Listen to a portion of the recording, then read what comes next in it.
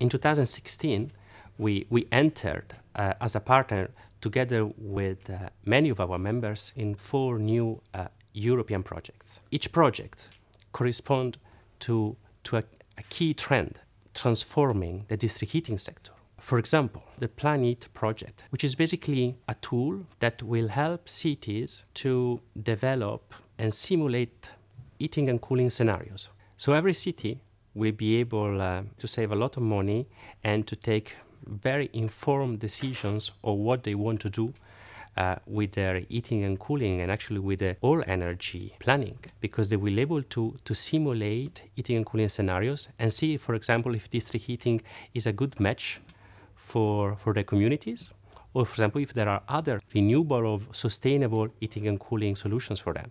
Another very key trend that is affecting all of us, digitalizations and smart networks will allow us to reduce the energy consumptions and to optimize the distribution and the production, and to actually link all that to the consumer. The STORM project, EU-funded project, will allow us to be at the forefront of this change. And since we are very much engaged with the transformations that is happening in the energy sector, and we are becoming more efficient and more sustainable, we have a project about renewables, and is a solar district heating project from policy to market. And it's an important project because it's really tackling all the market uptakes problems communities have while dealing with district heating. And then, of course, there is a very strategic topic for us that is becoming more sustainable.